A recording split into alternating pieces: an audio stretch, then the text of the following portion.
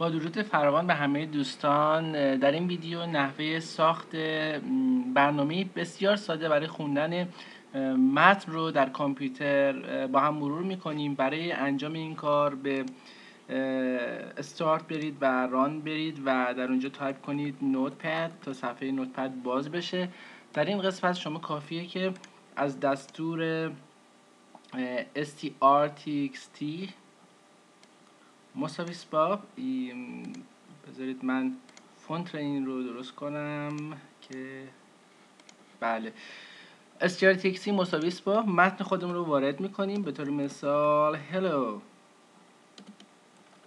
how are you و این رو داخل کروشه قرار میدیم.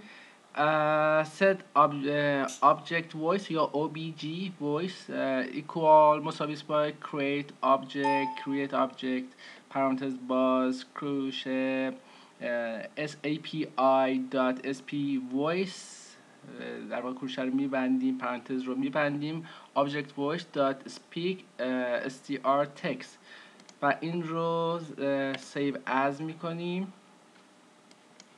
فراموش نکنید اینجا آل فایلز رو سیو از تایپ باید انتخاب بکنید و قسمت فایل نیم به طور مثال sound.vbs اکستنشن این فایل خواهد بود و اون رو در مسیر مورد علاقمون که ممکن رو دسکتاپ باشه یا در واقع داخل یکی از فولدرهایی که از قبل آماده کردیم باشه.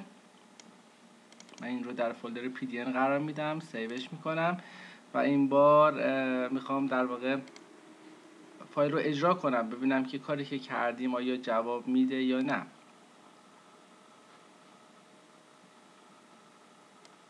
به قسمت در جایی که ما در واقع فایلمون رو گذاشتیم میریم و فایلمون رو اجرا میکنیم. Hello, how are you? متوجه شدید که این در واقع فایل عمل کرد و ما به همین سادگی میتونیم برنامه‌ای رو ایجاد بکنیم تا بتونه متنی رو برای ما بخونه. موفق باشید.